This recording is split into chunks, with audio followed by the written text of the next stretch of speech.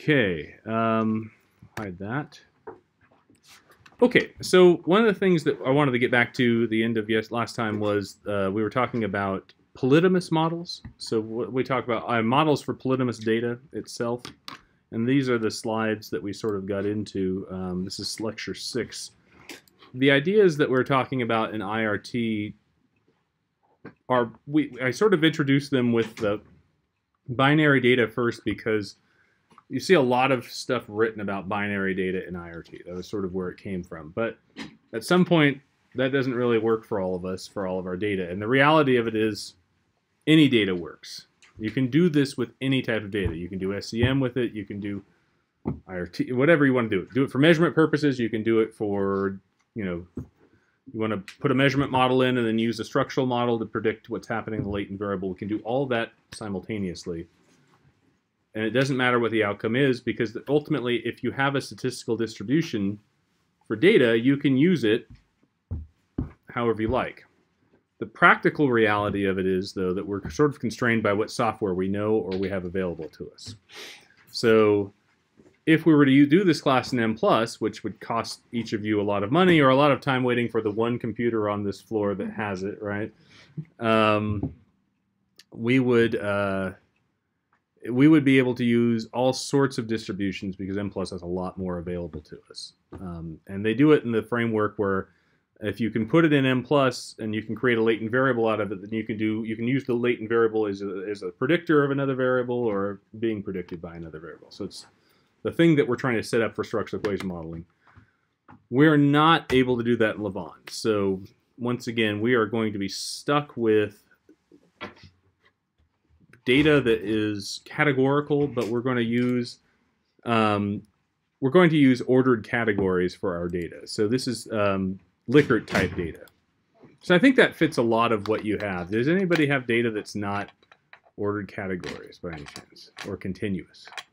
Saw the continuous part with the slider bars. I saw that one. Anybody? Sometimes you have mix of both. Yeah, you can have both. That's fine. Like you have like 40 items, 30 are dichotomous and 10 are polytomous. You can do that. That's completely legitimate. And that's the other thing I keep forgetting to mention. For the outcomes, for the items that you've observed, you can have one item be continuous, one item be polytomous, one item be count, whatever. There's nothing that stops that from being different. And the reason for that is if you think of the set of equations that we just did, like our version of like CFA or IRT is like a series of linear regressions where there's multiple regressions happening. Each one of those can be whatever distribution you want it to be. So you've got logistic for one, you've got regular, continuous for another. You can have Poisson or some of these things you may have never heard of, like a negative binomial or a zero inflated, things that don't quite fit. When you get to count distributions, life gets really difficult, but none of you have count data though, right?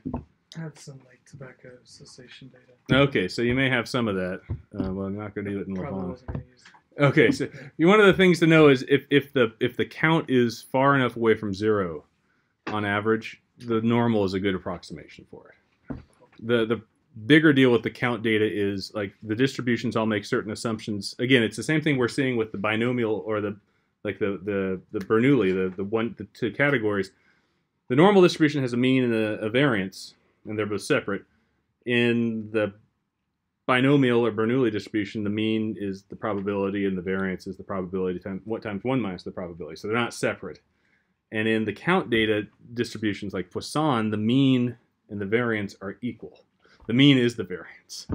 And so if your data isn't such that the mean is the variance, you're in a condition where if the mean is, if the variance is bigger than the mean, it's something called over-dispersion. If the variance is smaller than the mean, it's something called under-dispersion. And either way, you have to figure out how to best model the data. So another Poisson distribution can be used to model binomial distributions with a large enough number of trials. Exactly. But you're saying the normal distribution can be used to model count data with enough trials. And the reason for that is if you get enough trials, the shape of the distribution starts to look normal as you go out in the distance. In fact, if I were to try to do, not enough trials. I guess the mean needs to be big enough. So let me just try to. This is me talking too much, but that's fine. I'll do it. I'll talk too much. If I take R and I draw a Poisson variable, and let's say I have, a big number like 10,000. I want to get a shape of a distribution, and I draw the mean is, let's say, 1. Then if I do hist of temp, take a look. So this is a Poisson distribution with a mean of 1. You can see it's positively skewed, and it's right down there at 0. But if my mean was, instead of 1, if it were 100, now take a look at that. Right? So all of a sudden, the count distribution starts to look more symmetric as you get further along. And that's what can happen. The question is, how far off of 0 are you? Where I use this, where I struggle with this in my own data, I like to predict sports outcomes. I've seen that on my website. And if you think about the score of each game, it's a count, right? It's like a count of how many points the team scored, depending on, the game. If it's American football, then you could come up with the score and the number of field goals, the number of ways of scoring certain points. Or in basketball, you could do the same thing.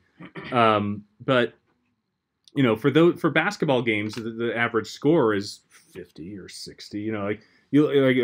College basketball. I mean, it's in a spot where you look at the shape of the distribution, and it's likely to be fairly symmetric. And for a fairly symmetric distribution, maybe the mean's a little. If you estimate a mean and the variance, it might be doing the same thing, but it works just about the same. It's when you start getting into soccer, where the score is often 0-0, 0-1, 0-2. Something along those lines. It's a little harder to do accurate versions of that. I realized I didn't send a note out saying we were having class here today, and I'm sorry about that. I should have said, hey, class here Thursday, being clear. So if any of you were confused, my apologies. Do we have a party today? We're having a party. We heard it was your birthday, so we brought you presents. Is it really your birthday? No, I don't think so. I had a 1 in 365 day chance. Maybe Somebody's half birthday? Half birthday? Birthday, anybody? I actually just had one, and Peter refused to celebrate my half birthday. Oh my goodness! When was your half birthday? October 17th. Oh my She goodness! saw me and literally didn't know. Does anyone have a November birthday in here? Yeah. Yeah, when? November 12th. 12th and A Bishi? real birthday. Bishi? What about you? 11th and 12th. Wow. So You're we first. will. You may have whatever that is. There you go. Mine's the 17th. So. Oh. So you all don't have class on my birthday, but that's a Friday. So, Big to give away. I know, but I'll still have office hours just in case. On your birthday. My gift to you. Well, when you get to be my age, you've had enough of them. It's like not that novel, right? It's sort of like holy cow, I made it another year, right? Anyway. So does that help you with the count? If you have count data, if you got a lot of heavy smokers, you're good. If you got a lot of people who are like, probably going to have to figure out something different for it. But I have a question. Yes. I'm struggling with the concept of IRT. So when I use it with like achievement tests to see students like scores on the tests. So the theta is the ability, right? Right. Yes. When I use IRT with, for example, questionnaires or surveys where I'm looking at attitudes or perception, what do we call theta? Factor or trait. It's not the ability. Okay. Right. So ability is a very loaded version of a trait. Okay. And it sort of shows you where IRT was built off of. Yeah, it, right? it was built up based on ability. Yeah. It was Predict really used in like achievement or aptitude tests more than anything else. But ultimately, and that's sort of where item factor analysis has its own lingo. Okay. Because I think that's probably why it still holds on to some of that. But it's the same stuff. Okay. So yeah, think of ability as just a very specific name for trait. That's how I do. If personality theorists had created IRT, what would it be called? Well, you call that openness to experience, or you call that, I don't know, what does a personality theorist say? I don't know. So, extroversion. Your extroversion goes up. No, I don't know about that. So where we're going to talk about today, I'm going to kind of pick up where we left off last time about the polytomous models, because they're crazy, but at the same time, the one I'm going to show you tries to keep it relatively sane, and then we're going to then show the example data, and then we'll talk about homework 4, as Katie asked, and you probably all want to ask. This was the part where on my setup at home, thank you all for your patience again. I had the laptop on the side and I had it open so the microphone would pick my voice up enough. I have two screens on my desktop. So I had one that was showing what you were seeing, and I had one with your questions over here. And the question count, it said how many participants were happening, and as soon as I got to this part, I could see the number start to go down a little bit. I totally get it, right? Because it's like, oh God, here we go again. More complication, right? It's complicated, but let's see if we can try to make it simple. As simple as I can. For any type of ordered category data, right? So let's go with Likert data, but let's even go with the correct, incorrect data, right? The number of, the model that you're looking at can be thought of as this kind of graded, this ordered category approach. The cumulative logit. And so if I can get to the graph a little bit here, going up here, like this, okay? So this is an example of an ordered category where we have 4 categories. So that gives us 3 lines, 3 curves here. And these curves all reflect what we call cumulative probability, right? So if we ordered our categories, we had 0, 1, 2, and 3. These were our 4 categories of our data, let's say. Now, you don't have to start at 0. It could be any 4 numbers, just the low, it could be A, B, C, D if you want, but just, Then what you're going to end up doing is talking about these lines are going to sort of take different parts of them and talk about the probability of that happening, right? So this first curve talks about the probability of your response being greater than 0. So that's sort of the probability of being a 1, 2, or 3, right? And so you would interpret that line just like you would any other IRT type curve, right? Instead of saying probability of 1 or actually, if you think about it, if you have a 2 category item, that item characteristic curve is still the probability of y being greater than 0, right? It's what you all saw before. Just now it stops at 1. So if you can remember that, that's good. Yeah, Shada.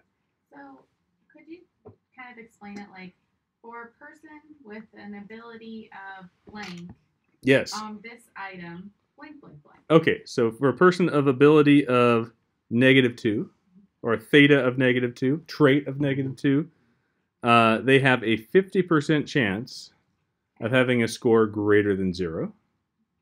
They have a little bit about like a 12% chance of having a score greater than 1. And they have a 2% chance of having a score that's greater than 2. All right, so if you think about what that's doing, for this person, if we were to come up with like a contingency table, and in here we have a 0, 1, a 2, or a 3, what this table is trying to tell us, what we're trying to do is come up with the probability that a person is in each of has a given value, right? So let's imagine we have a set of probabilities. Actually, to do this, we need to go to this curve, right? So this is the probability. This is the cumulative graph, right? Where there's the number of categories minus 1 curves. These don't directly give you the probability of being in each category, right? They give you the probability of being 1 or greater, right? So let me see if we can reason our way out of this real quick. I need to put up, I guess I went into OneNote before. That's right. So let's add a page. This is 11:2. Okay. So in this regard, again, we have if we take a look at what we're doing with our data, we could do 0, a 1, a 2, or a 3. And again, with that graph that we saw before, I said for a theta of -2, that reflects a 50% chance of being a 1 or greater, right? So we know this person has a 50% chance they're a 1, 2, or a 3. So working backwards, what is the chance that they're a 0? 0.5, right? So it's a 50% chance. So if this is cumulative over here, this is just straight probability, right? So this is 0, 1, 2, or 3, right? So these are the probabilities for each. So now, if we go back to that graph, I said this person has a 12% chance of being a greater than a 1. So that means a 12% chance of being a 2 or a 3. So the question I have is, now can you work backwards and figure out what the probability of a 1 is? Right? Well, how would you find it, right? You would have to take what's left, 50%, and subtract off the 12% from that, right? Giving us 0.33, right? Cool. And then finally, 38, right? Is it 38? 0.38. Sorry, I Oh said my 38. god. It can be 33 for this. I listened and I just, It was my Fine. fault. No, it's okay. you could just say it was like 130. I probably would have written it down. I I'm never sorry. said I could add. You want me to integrate You know, it's a something? funny thing. Like, I used to be really good at arithmetic, and I took calculus, Yeah, exactly. and I can't I do don't it trust anymore. myself And to that do was any that was computation anymore. years ago. It was like 20 years ago I took calculus, right? It's like, seriously, like, I thought there was a hidden like No. oh thing that- gosh, yeah. my Oh, God. sorry, you can't see that. It's what do the faculty say when we teach this that it's so infuriating? Oh, that's just simply 0.33, right? Or use that. It's obvious, Yeah. right? It's clearly. Oh my goodness. Those words just drive me nuts. By the way, if you're ever in, the two of you who are REM students, and those of you who might, those of you who are REMS master students, or those of you who are REMS PhD students, also, or considering this or write technical stuff, it's never simple until you've figured it out. All right. Once you see the path, you can't unsee it. But that's The all right. conditional probability of trinomial is clearly binomial. Oh my goodness. Clearly. Exactly. It's sorry. I do remember that was my rude introduction to grad school. Rod McDonald. Well, this is obviously this, and I don't need to do that. That's not cool. When I say that, I try to backtrack real quick. But do you see where this is going, right? Though this is what this is trying to do. It's effectively trying to fill out the probability distribution for a given person, conditional on their theta. What's their probability of answering in each way? But the way that we activate that is through these cumulative probabilities over here. So should we work the last one in? The last one I had, like I said, 0.2 chance. Is that right? Of a 2 or greater. So in this case, it was like a 2% chance down here, right? 2.2 probability. So can you figure out what this would be again? All right, it'd be 12 minus 2. There'd be 0.10% chance here, and then this number 3 would be 0.02, right? So did you see how this is working? I'm thinking about this like, I mean, it might be a bad metaphor, but like horse racing. Yeah. So, I mean, the chances of winning are about 0.02, chances of being in the top 2 is about 0.1. Yeah. If you're going to make the medal, you're about a 0.3, and about half the horses are going to lose. That's the way of looking at it. Yeah, exactly. Go ahead. So technically, yeah, we are now talking about the technicality of the analysis of this item. But from the practical perspective, when we report, are we going just to stick with the one with the highest, or the two with the highest probability to be? No, you want to, if you were to report this information, you'd want to give every parameter for the item, so a person could reconstruct the curves themselves, right? So that means, so every one of these, so as you know, because the slopes are the same, so these are essentially parallel curves just placed differently, that means there's one discrimination parameter, one A parameter for the item, which we're going to call a factor loading, right? There we go. All right? It's still the same thing that you learned and loved about CFA. It's a factor loading. But now there are effectively these, it's a J, they're tau.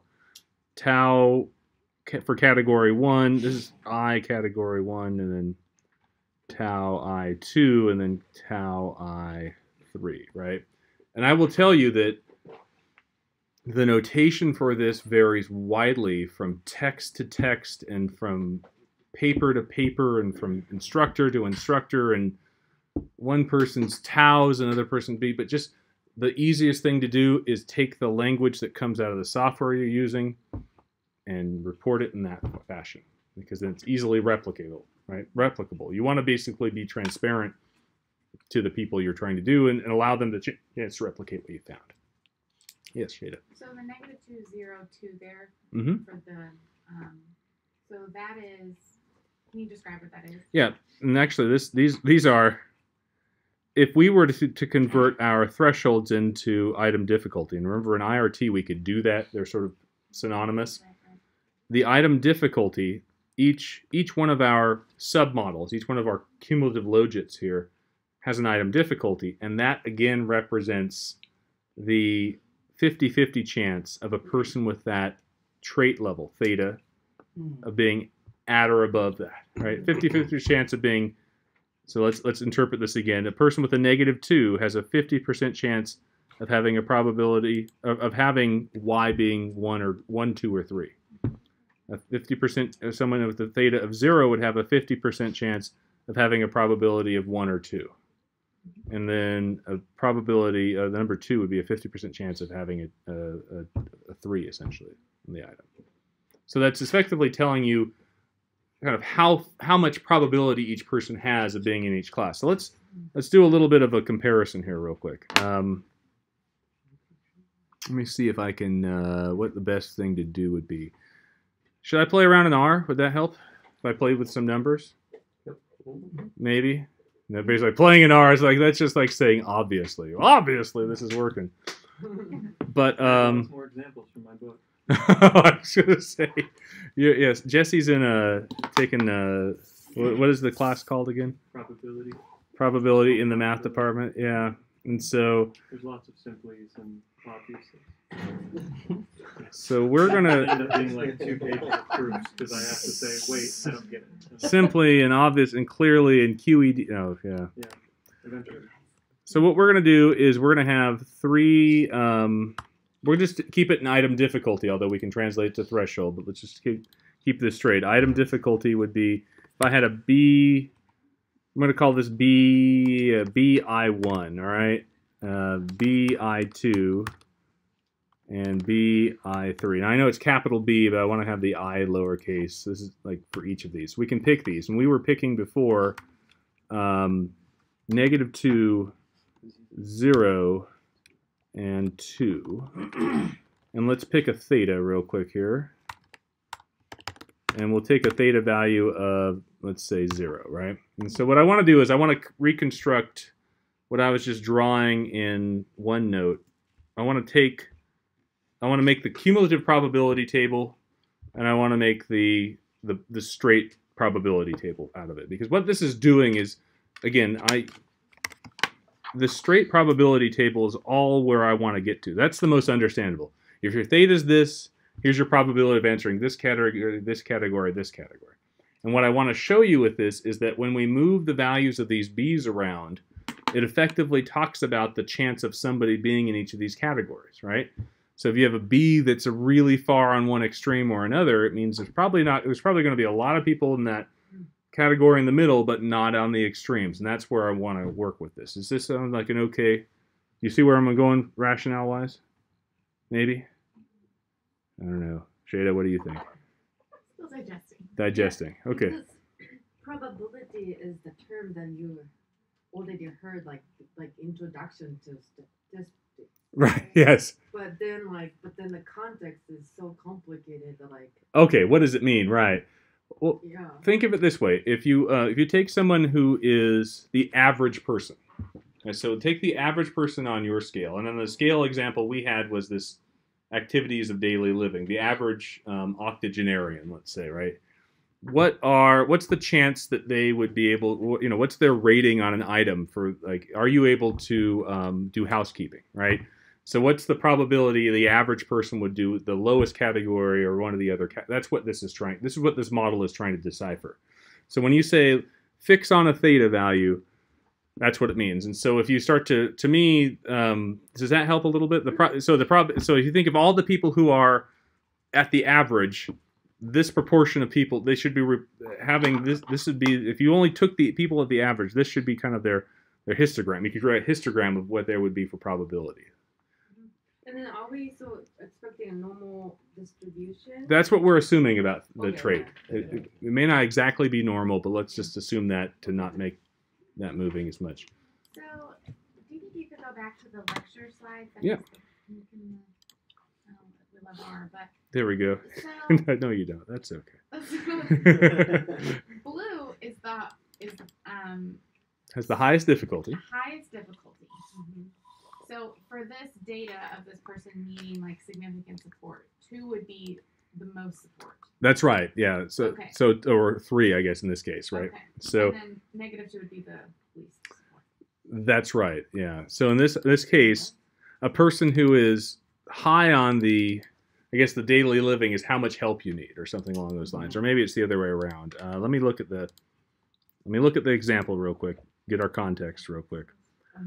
0 is cannot do it. 1 has no problems with it. Right. Okay, so this is right here. If you have a daily living ability or daily living trait that's a 2, you'd have a 50% chance of having no problem doing this activity. Right? And so, but if your daily living ability or trait level was -2, your chance of having no problem goes down to 0.2, 2% chance. It's like so You're probably going to need a lot of support. that's exactly it. Does that start to make sense? Yeah. Okay, so that hopefully, thank you for working with me to try to get the description. I'm dealing with probability, and I'm thinking in a probabilistic sense. But yes, what this means effectively is that you would like to see these items separate themselves so that, again, the difficulty would be a high difficulty means someone with a high level of that trait would have a high chance of getting in that high category. But let's go back. I do want to show this a little bit in R because I want to play around with these numbers. CProb 1, CProb 2, and CProb 3. So these are the cumulative probabilities right here. Let me zoom in here. And this is always the dangerous thing because I kid you not, I always put the sign incorrect, like the value of these incorrectly. So let's see if I can do this right here. In this example, the A parameter was a 1, so if I say A equals 1 here, then to do this, we're doing with logits E of A times the quantity B I1 minus theta. And that's over 1 plus that same thing on the top, right here. Obviously. Well, this is stuff that you don't need to remember, right? There are tools that can help you with this. I should know this if I'm teaching your lecture. And even I screwed this up. Keep in mind this is not exactly perfect. I'm going to guess that this is going to turn out wrong. Every time I've taught this, I've got the direction wrong. Because some people put it in one way and some people put it in another. But if I did it this way, our cumulative probabilities would be, for a theta of 0, here, let's do a theta of 2 here. There we go. Okay, so I calculated the probability for theta for -2. This is where we were before. There's a 0.5 chance of being in the first category. And I think I did, bless you. This is where I've done it wrong.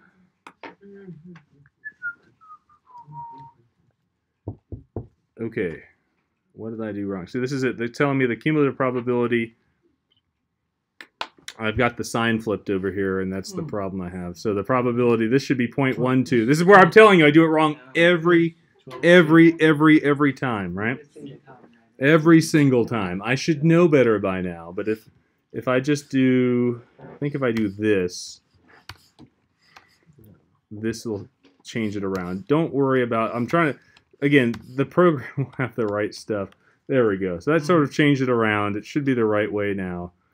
And if I do prob1, it would be the probability. So cumulative probability 1, what does that reflect? That's the probability of that y equals 1, 2, or 3, right? Cumulative probability 2 is the probability that y equals 2 or 3. And cumulative probability 3 is probability y equals 3, right? So if I wanted to do probability 1, that's going to be, if I just put the comma in here, probability of getting a 1 would be the probability of being a 0, or I guess the cumulative probability, cumulative probability of y equals 0, 1, 2, or 3, minus the cumulative probability that y equals 1, 2, or 3, right? So we know the probability that someone is 0, 1, 2, or 3 has to be a 1 because they can't respond in any other way. And again, ignore missing data for right now because the same thing holds. Just don't want to. Let's just pretend there's no missing data. Doesn't that give you the probability of being a 0? Yes, that's right. So this is right. Prob 0. Yes. Thank you, Katie. It's not easy. I haven't taken calculus in the recent past, so. It's not about calculus. Skills are so sharp. This is not easy. So your addition skills are sharp. Yeah. Did you hear that? That was the That's good. This is good. Prob 1 equals then probability 1 would be, like as we just talked about, the probability of 1, 2, or 3, right? Minus the probability of 2 or 3, right? So that would be C prob 1 minus C prob 2.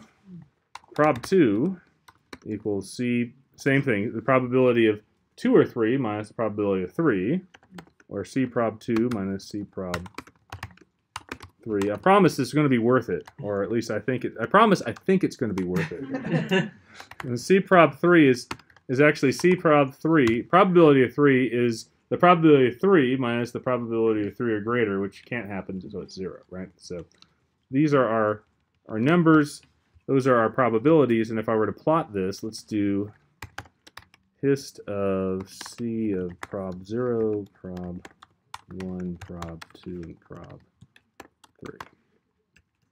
Now I want level. How many categories? How do I breaks? Is that the right? There. That's not cool. No. No, I want, how about I just do plot then? No, what's a good graphical tool for this? You know what? Plot? Would that work? This probably won't do it either. There we go. Yeah, there's our probabilities. That'll count. Does that count? Can you sort of see where those probabilities are? I'm sorry. I wish I would have bar charts. Anyone know how to make a quick bar chart of that? Bar graph? Bar plot. Hang on. Height equals, see if I can do this. See, there are times I hate R as well. There! Cool. Okay, and then let's make the x-axis, or the y-axis, is it y lim equals C of 0, 1. There we go. So these are our probabilities, and those are the 4 categories. You want me to put labels on them? Okay. So let's play with the numbers. You question, Mayumi. Sorry, you're eating. I'm going to take a drink, though. Anybody else want to eat? No, I want to understand the theoretical behind of what Mm-hmm. you're doing. Mm-hmm. So 9, 15 to 18. Yes. Is it PowerPoint lecture slide 9? Let's. Oops. Maybe? Come on. There we go. 9. This one. Yes, this one right here. Mm-hmm. Yeah. Yeah, that's it. Oh my gosh, I'm so retarded. I'm sorry, I'm so stupid. I'm so stupid. Back up, back up, back up. Yeah. Stupidity on my part. I didn't even put theta minus b. Sorry, everybody. I'm having brain issues today, and I'm not all there. Oh my goodness, I am embarrassed. You see, I'm like flushing. I'm like bright red, right? My ears are on fire. We cannot tell. So whenever you think it's hard or it's really hard, just realize it's hard for all of us. And it would be better if I put the theta minus b. But Mayumi, yes, you are right. Slide 9. Line 11, did you mean B12 instead of B13 for the first one? Oh, yes, thank you. Thank you very Sorry, much. I can't Nope. see that far. I just saw that it wasn't Thank you very much. Yeah, I'll make mistakes here too. You really got to audit me because I'm drawing into question all the stuff that I felt like you guys really trusted me on before, aren't I? All right, let's see if I can get this straight though. Okay, so you were asking about the formula, and this is exactly where it's coming from. So slide 9, these are the equations, and had I gotten the right, it's A times theta minus B. This is basic IRT I should be remembering here, and it's because, you know what the thing is? I'm so used to screwing this up, I'm just expecting it to happen, and I'm like, anyway, my apologies. I am so sorry. These are the equations where that's coming from.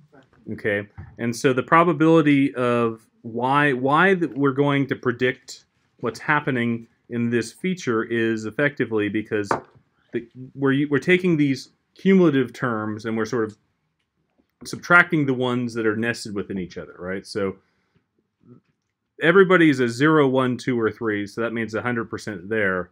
But P1 represents the people who are 1, 2, or 3. So figuring out those probabilities from it gives you that difference.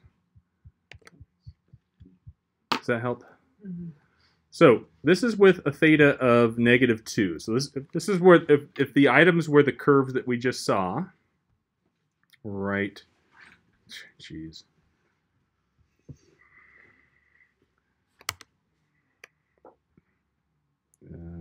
Back over here.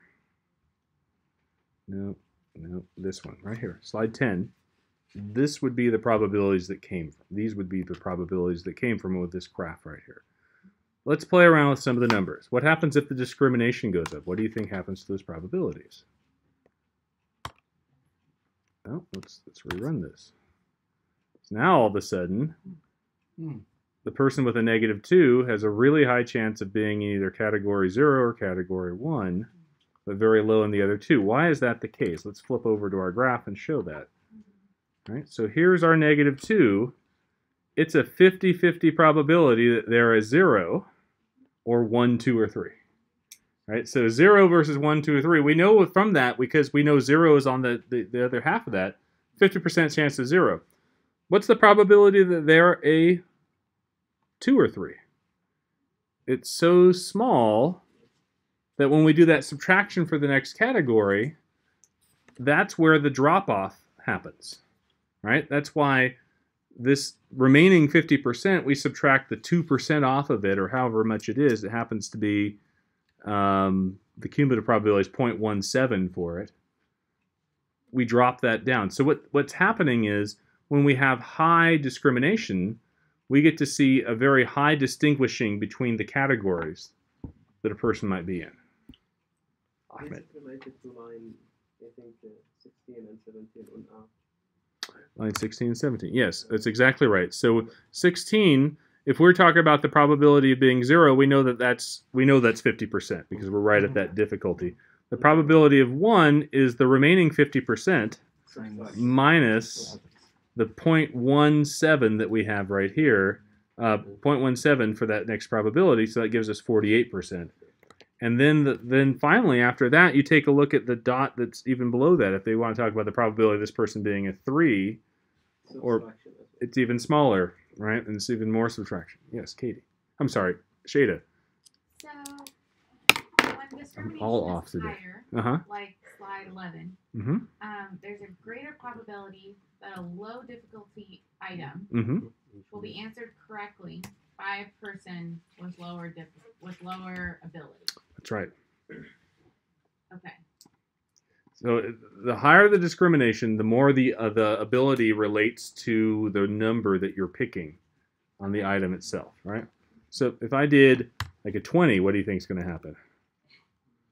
It's going to be even more pronounced, 50-50. But because this person's right at the middle of the difficulty, we can't tell if they're going to pick a 0 or 1, but we definitely know they're not going to pick a 2 or a 3, right? What if I did a very low difficulty? What if I did like a 0.1? Right? All of a sudden now we know that there's a really high chance that what's going to happen is these lines will be very flat. And because they're very flat, and the difference between any two of them will be very small, the biggest difference will be the people who are at the end themselves. And I think I have a picture of that in this right here, right? This is sort of the probabilities that go with that.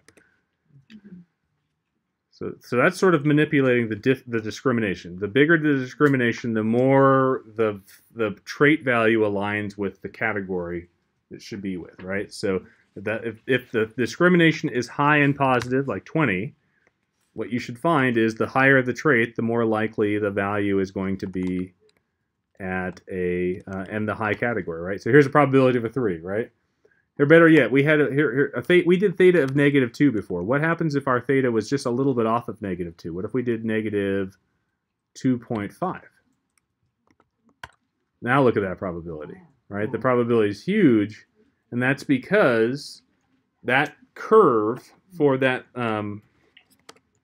our curve for this low category here is effectively like this, right here. And when it's like that step function, it just takes a little bit of difference on theta, and you're down in the, in this case, the probability of being a 1 or greater would be very small, right? So let's see how that's happening.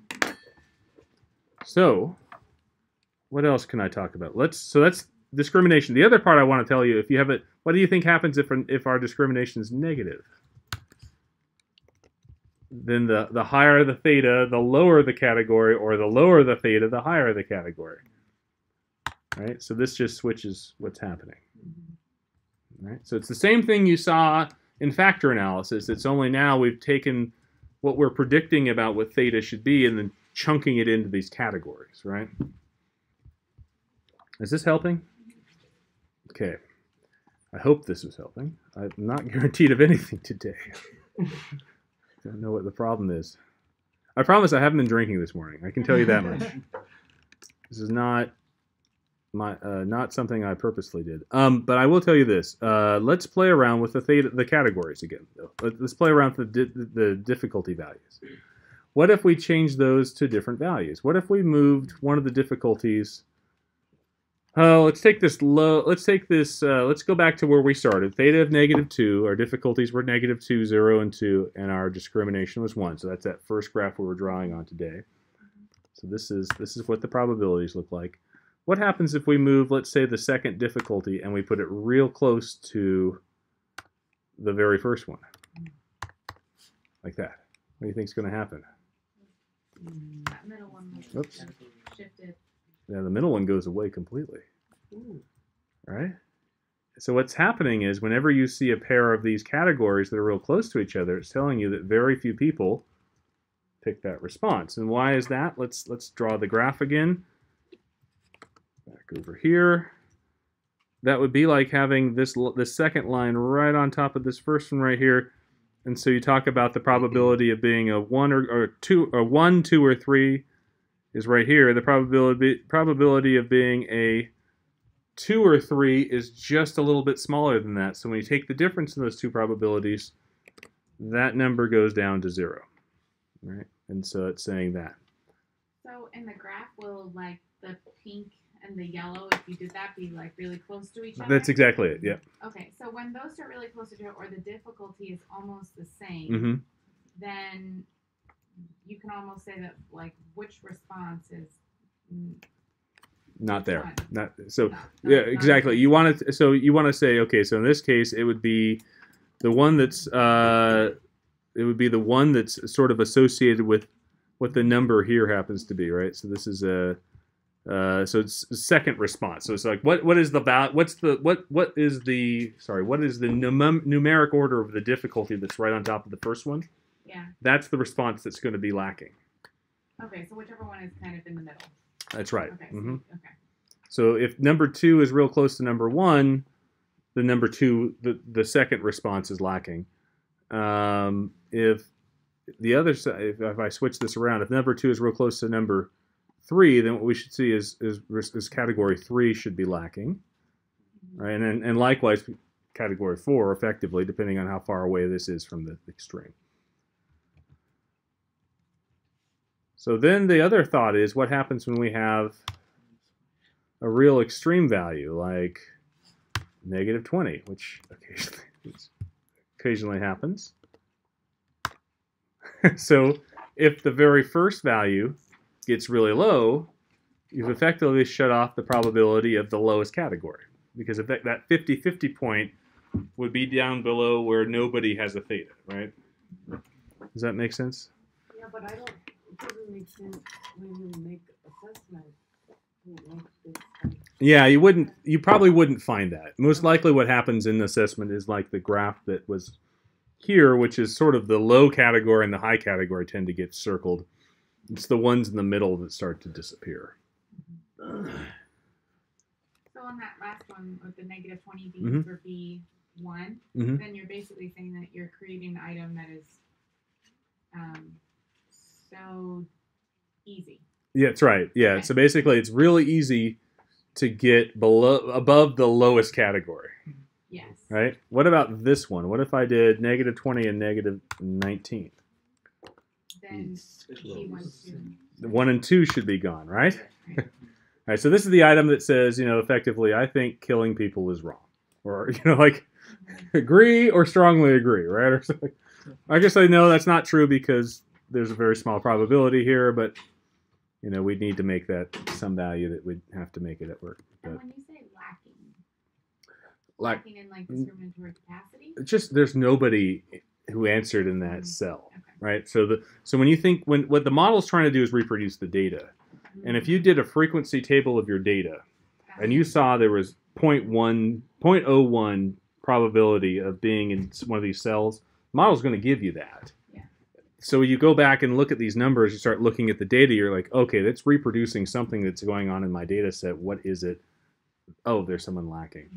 So in Likert scale, strong agree and agree maybe have similar difficulty, and agree and disagree have bigger. It could be, yeah. It could be. It depends on the wording. It depends on so many things. It depends on the question, the context, the wording, and actually how clear the anchors are as well. So I don't know that there's a real clear answer to what it would be, but I will tell you this. In the gambling example, which you'll do homework 4 on, we did the same thing. We have this. There's only like 26 items because homework 4 is mapped on from M+, and Levon didn't do everything M+ did, so I just dropped them for you. So there's not a lot of items, but there's like 4 or 5 models you have to run. In that homework, you'll see in the 6 category items, we had like binary items, and yes and no. There's a small proportion of people who are endorsing gambling type items. There's not a lot of gamblers in our data set, which is typical. But then when you look at the items, actually these are actually pretty experienced gamblers. But if you look at the overall data set of everybody from the general population, not a lot of gamblers. So that's with 0-1 items. But if you go and say, basically, I think about gambling a lot, yes or no versus here's a 6-point Likert scale, strongly agree, strongly disagree. Turns out, if you say no, it probably maps onto strongly disagree for that item. All right, so what you're going to end up seeing is that the use of category scales. Now, these data are a little bit different in homework. I should back up because I'm getting interference from the study that had like 1,300 responses that were all over the place, where we only had 100 or so real gamblers, like from a casino boat, and the rest were college students. That study, the bulk of the people who were college students had never gambled, or at least never gambled seriously in their life. So you would look at their distribution, and it'd be small numbers of people in each of those categories. And so what you'll see is these wonky values of these numbers that you get. So the other thing that you'll see is oftentimes, if you don't have somebody in a category, if you go and collect Likert data and you look at your data, if you try to run one of these models for polytomous data, it might break. And the way why it might break is it can't figure out where to put that difficulty or that threshold, right? Because if there's nobody there, it's like that category doesn't exist. So effectively, instead of having 4 categories, you should only have 3. And actually, if you actually literally have 0 people in a category, like if you had these data were 0, 1, 2, 3, and nobody for one of these items had 1, then the way that Lavon and M+ will code this is it will go look at your data and it will just go in order alphanumerically, right? And so whatever 0 was will become the lowest category. Whatever 2 was, because 1 didn't exist, will become the second lowest category. Whatever 3 was will become the third lowest category. And it will treat it as if there's 3 categories, meaning you only have 2 thresholds, not 3. And so in that case, what happens? You look at your output and you're like, wait a minute, there's only 2 thresholds here. You know what's happening is that there's somebody, one of the categories isn't getting used. Is that, I feel like I'm worrying you now. Is that problematic? Yeah, I mean, it can be. Yeah, It's imprecise. Say there's like a measure for, I don't know, like access to general education or something. And there's a student who requires, significant support. Absolutely. So their access is going to be, like, they're never going to say, like, I don't need any support in these areas. Because that entire category is, like, basically not applicable to them. Oh, right. Yeah. Yeah. I can totally see that. This actually brings up a bigger point, particularly depending on the set of the students. So if you have, like in your case, if you look at the sample of students you might give that survey to, a very specific type of student may need lots of supports, but others may not need certain ones, right? And so it starts to get into what we would call measurement and variance issues, right? So I've got this one group of students that don't reply to any of these categories, and I've got this one group of students that do, right? So what do you do about that? And I think that's a significant issue. I don't think there's an easy way to sugarcoat that. So there are statistical methods we're going to get into next about measurement and variance that involve this as well, which are really important. But ultimately, it's very difficult to resolve problems when you don't observe somebody in a category, because it's like that category just doesn't exist. And for that population or for that one specific student, and if they're really representative of a group of people who would be like that, then that was just reality. You have to lock that in. So hope that helps a little bit. I don't know. Yeah, I think that just comes up a lot. Yeah. In our Oh gosh, yes. The population that we're interested in is either like not represented. Oh yes. Or how do you represent them? Yeah, and so it's even in particular also. If I'm thinking research-wise, if I'm not mistaken, I mean, now you're in a really good lab and you have access to a lot of students and so forth, but if you're in a state or in a district, you may not have a big enough sample who are exactly like that, right? And so how do you go and go? Those are questions that don't have easy answers right now. There are some ways around it that we can get into. We can talk a little bit more about, but it's sort of outside of what we plan to cover here.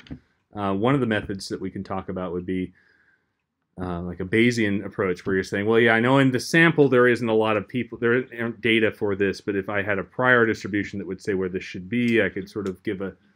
Try and recruit those. Right, or if you've looked at, maybe you're, a certain district might be like a different district, or like try to get some information about what it might be, trying to borrow information. But it's not easy. It's not. And that is a frequent problem. And actually, I think in special education, it would be a very significant problem. In asking about gambling, it's a problem, but it's like, it's not the same, right? It's not. Well, it doesn't have the same sort of like social. Absolutely not. Right. But the thing is, if I'm trying to pin down what a person's tendency to gamble is. Yeah.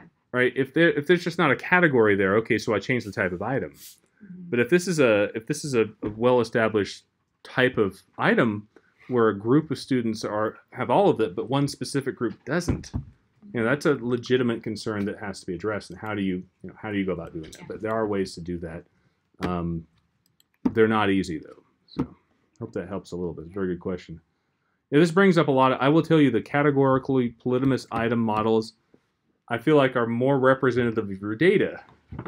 And the reason for that is because when you get these probability distributions that map onto your data, when we talk about the big complaint about mapping a Likert scale to CFA, to being continuous, is the difference between a 4 and a 5 may not truly be a difference between a 4 and a 5.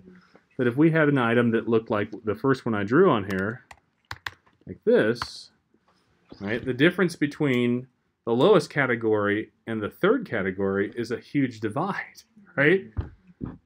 And that's a big difference. And so, you know, even if we were to do something like this, right? So now it's even more pronounced, right? If we had a different type of discrimination parameter, right?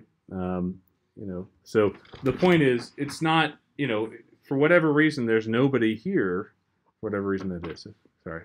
Are you saying polygamist? Is that what they're called? Polygamous. I'm sorry. I was like, that's a I'm having a rough day speech-wise, and I totally would expect, if I were you, I would expect me to say something like that today, because Say it again, I'm what it actually is. polygamous. P-O-L-Y. Here, let me type it. Or type it. Let me type it, because oh gosh, I am failing all over the place. I'm sorry. Yeah, and I was like, yeah, I'm pretty sure. Well, everyone was just kind of Polygamous. like, Polygamous. Polygamous. And the thing is, it's not like in dictionaries. It's not. See, that's what's hard. Much about as this Word will concept. not I write recognize it. something in Word and it highlights in red as being wrong, and I get so frustrated. Oh, here's the one that kills me. That the high difficulty item for agreement.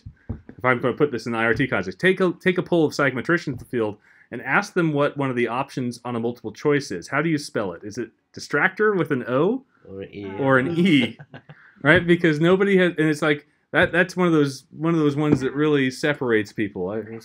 So I completely agree with you. Polytomous. Why don't we just call it polygamous? And how much do you Ordered categories. Ordered categories.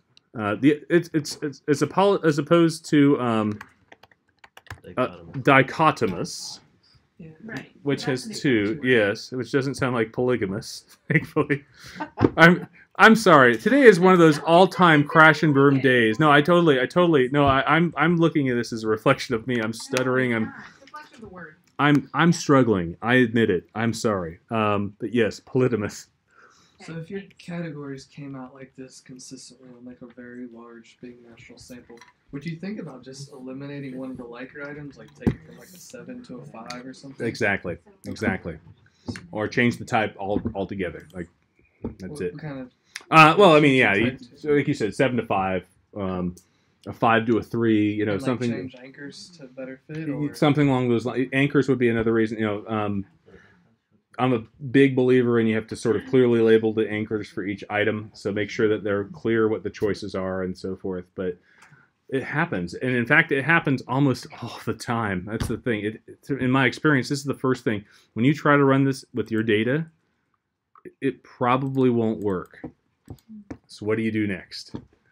Well, in our class, because we're not getting into Bayesian, one of the options people would do would be to combine categories.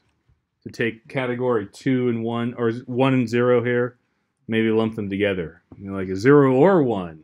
All right, you can, but if no one's in it, it starts to lose. Well, because it's not like a direct reflection. Exactly. Well, it makes sense if like 0 and 1 were both reflections of a certain level of disagreement.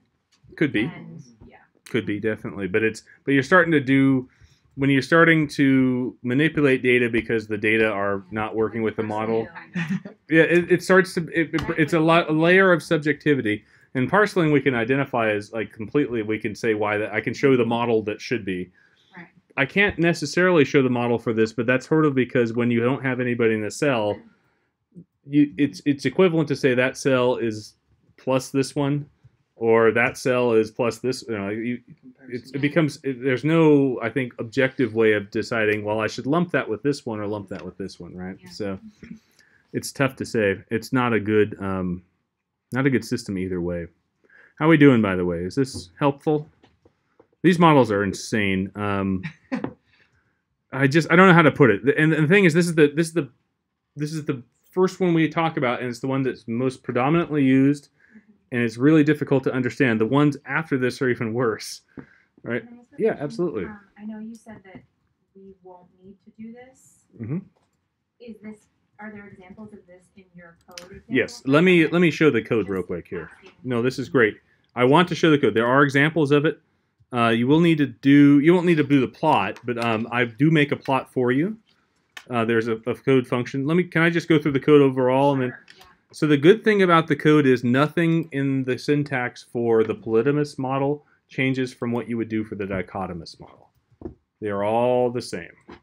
And the reason for that is, with the only difference being the number of thresholds. Like, Right, you'd have to specify that you've more than one. you don't see. So the baseline syntax for it is actually you don't need thresholds. So like this very simple syntax that you see here, like if you omit all the thresholds, which you can do for most analyses until we get to measurement and variance, that will run it. It will run it because you've told it ordered equals in the CFA statement. The ordered equals allows this statement to run for whether you have 2 categories or 10. It just treats it that way, and it puts in the right number of thresholds. So the good news about syntax is comes out to be roughly the same. The model fit, all the stuff that you'd see before is identical. So you talk about RMSEA, CFI, TLI, chi-square, all that stuff. Factor loadings come out as well. But now the difference is for each item you'll find more thresholds. Right? So this is this item. Now the threshold is a little bit different. The threshold is a different animal than the difficulty. And I sort of describe things in difficulty, but you're going to get output from threshold. Remember the threshold, if I go back to the slides, and this was slide 9, right here. The threshold, if you take the negative value of it, it represents the expected logit when theta or the factor is 0. Right? So that's sort of what a person at the average of the trait would do, where the 50-50 point for the average would be. Right? So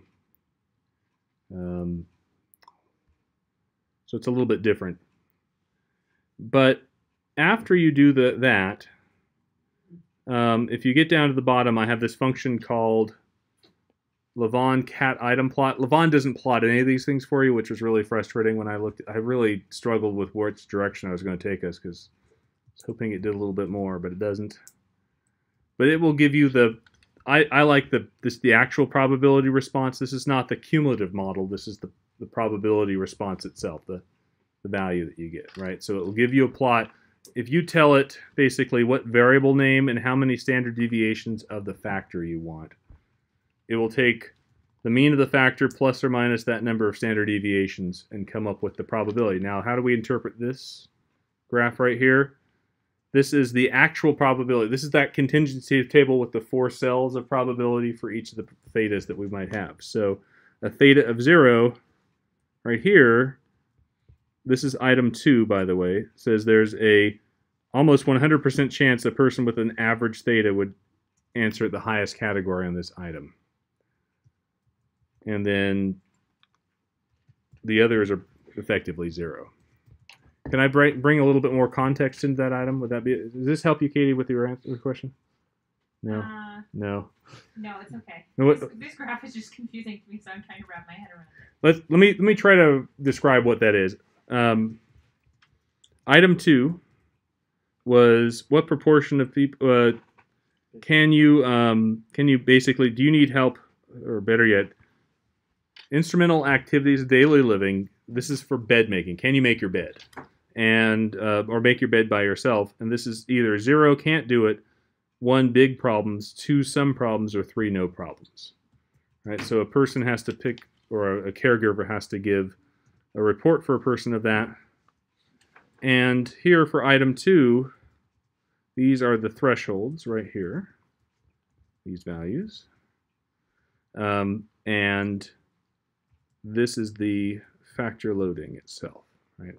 So what we're looking at here is saying, if we take the average ability person, the average person of a given ability of living independently, for bed making, they would have a probability of close to 1 of having no problems making their bed, right?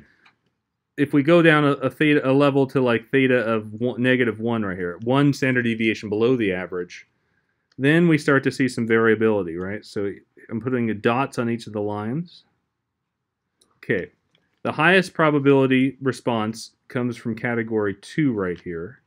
So they would have about a 60% chance or so, 62% chance of saying have some problems, right?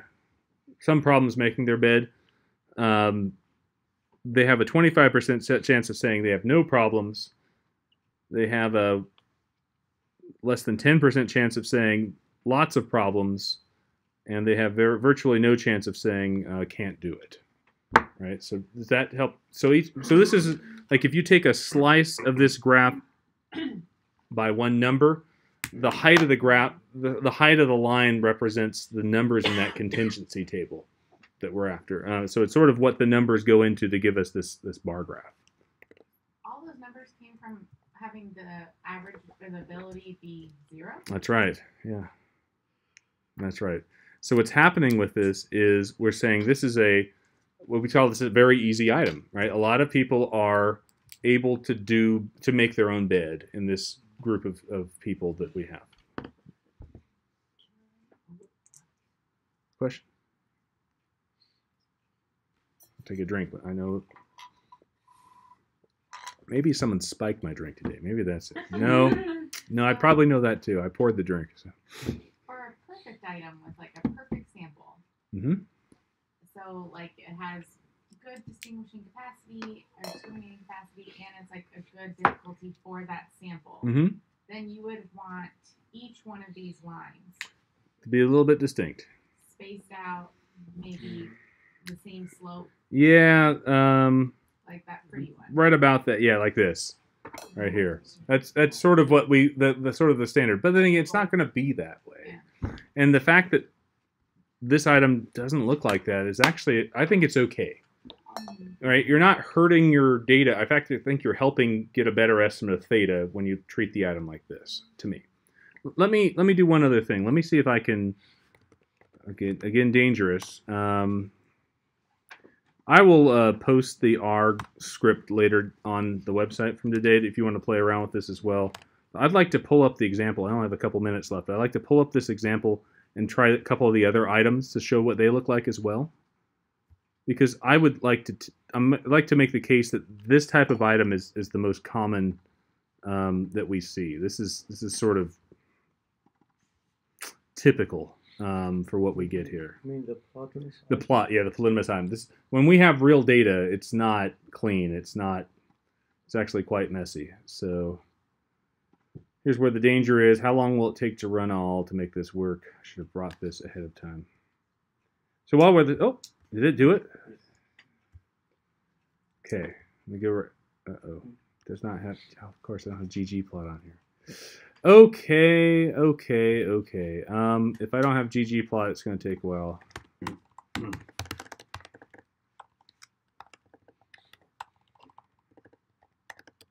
There it is. Okay, I guess I didn't put it at the top. Nope. I need to amend the example too.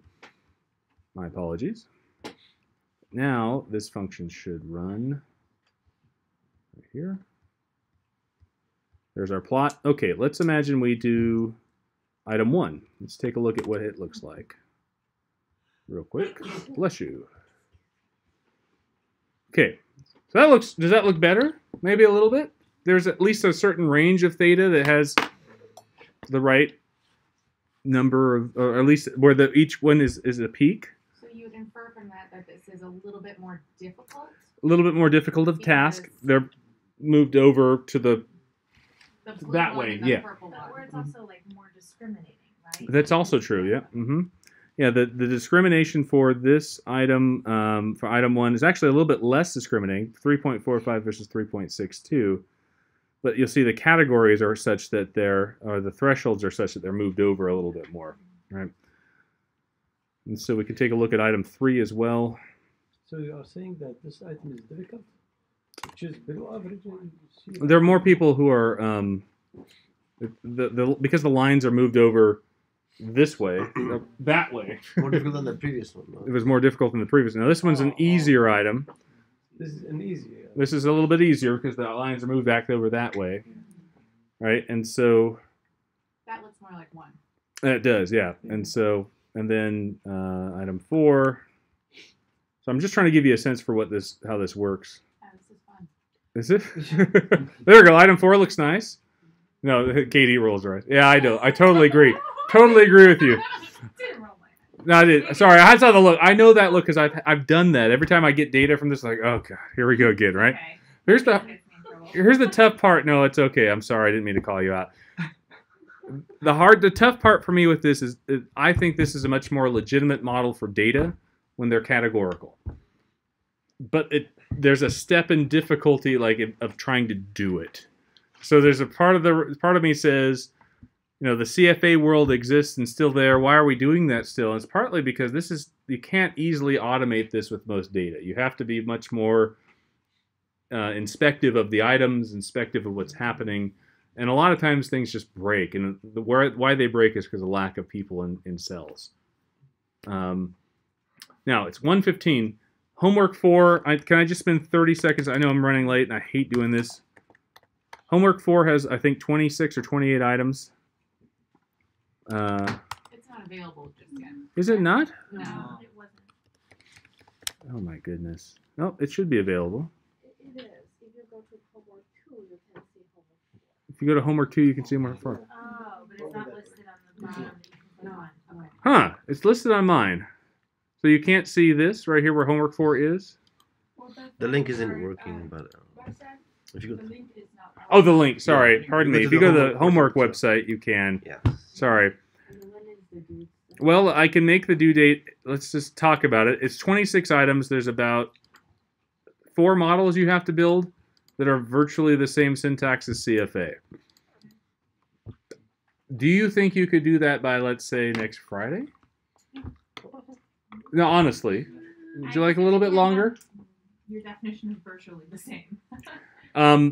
You know, Well, okay. literally the same. Well, right. Okay. Okay. If it's literally the same, we're good. Literally the same with respect. You don't have to put all the thresholds in. You can Yeah. just put the ordered equals in the CFA command. Will we still be able to kind of communicate with you up Oh, until yes. Thursday if we're struggling to figure Oh, out yeah. coding stuff? Absolutely. I mean, then I think that's fine. Because I could do the following Monday after that. Would you like the weekend? I'm trying to think of. I'd like to give you time to practice this on your own data too. Yeah. And that's like the next assignment. I honestly don't care when it's due, but I'd like to get our homeworks. Yeah. Yeah. You see what I'm saying? Friday's fine. Right? Yeah. Okay. So we say, how about this? Friday, and I'm lenient if you can't make Friday. Okay. All right. Let me know, and you will get an extension. I don't care if it's till the end of the semester. Just okay. No, I'm serious. I'm serious. All right. Thanks, everybody. No, I'm serious. I'm trying to be. I'm not trying to do this. I'm trying to do this to teach you how to do it. I'm not trying to. Right. Yeah. So. But I think it's better because no time is going to be better. Right. You know, Oh, right. always crazy.